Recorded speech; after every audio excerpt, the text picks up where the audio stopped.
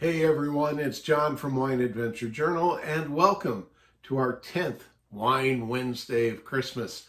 We're a little delayed in posting this video due to the Thanksgiving holiday, but we think you'll enjoy this week's recommendation.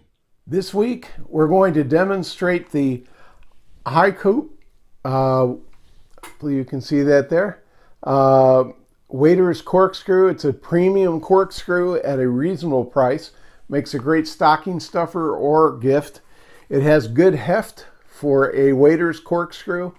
It's standard design, but it has a couple features that make it stand out, and I'm going to demonstrate those to you. Like most waiter's corkscrews, comes with a blade foil cutter.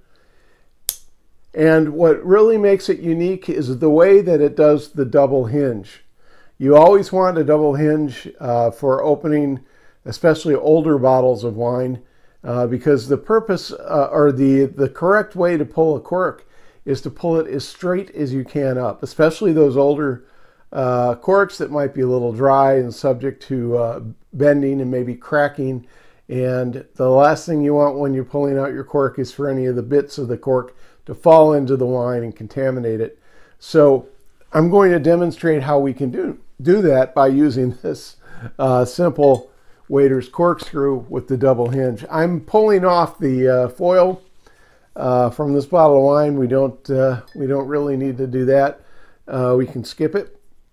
So I've just pulled that off. Now I'm going to insert the worm in the cork. We'll get it down to the correct depth. And this is a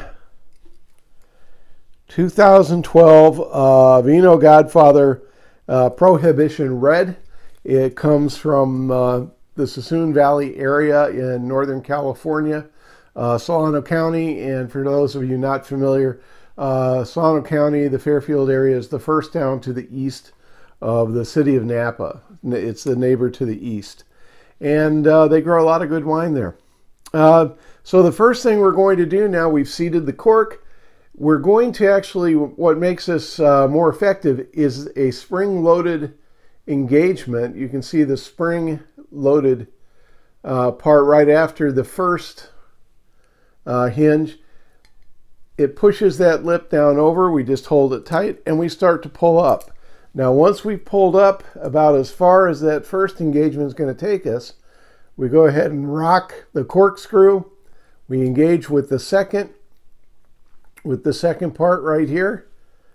And then we go ahead and we continue our pull. Now, as we're continuing our pull, that cork is continuing to come straight out. And voila, a nicely aged cork, straight out.